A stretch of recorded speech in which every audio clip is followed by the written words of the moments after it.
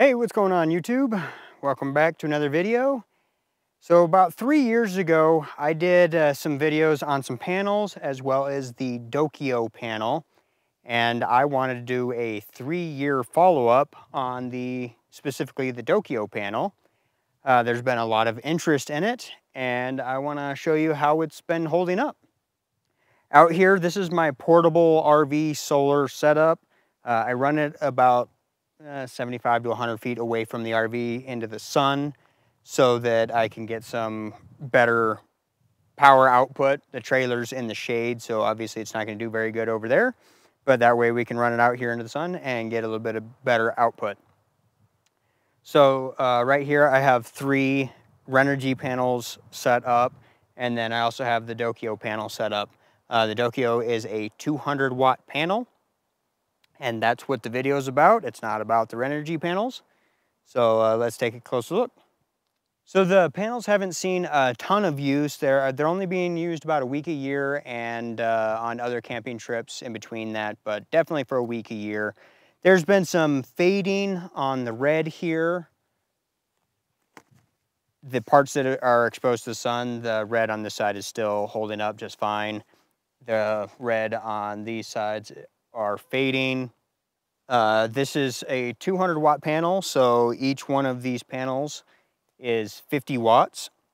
I did wire this up in a way that I can run it over to the trailer.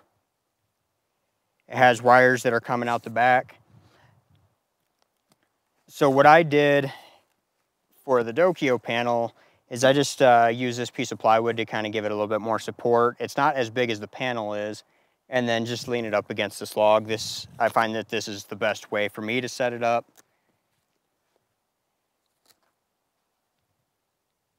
And then I angle it kind of towards the southwest-ish, so this panel gets more of the afternoon sun.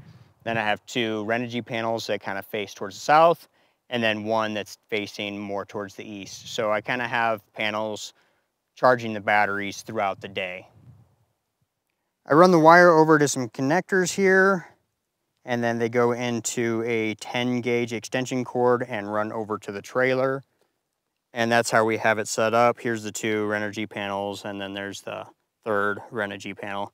So what I'm going to do is I'm actually going to unplug the Renogy panels and just have the Dokio panels. We're going to go into the trailer and see what the output is on the meter.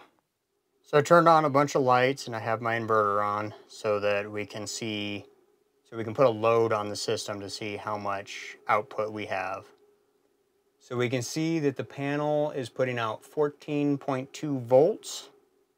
Okay, so I apologize, I'm having a hard time getting it to focus on the actual screen, and then the light shuts off. We can see that we have 14.2 volts and 5.4 amps coming in. And then the charge controller converts it to 13.2 volts at 5.6 amps. Looks like we just dropped just a little bit, 4.1 amps. Because it's an MPPT charge controller, instead of shedding that extra voltage, it increased the amps. Yeah, that's why the amps dropped a little bit, or the input dropped, is because the sun went behind some clouds. But as you can see, we have the panels set up. They're starting to get shaded by this tree just a little bit. So as you can see, we had 14 volts and 5.5 amps, which isn't horrible. However, it's not the rated output that these are rated for. If you do the math, then that's only about 77 watts, which isn't even 50% of the 200 that they're rated for.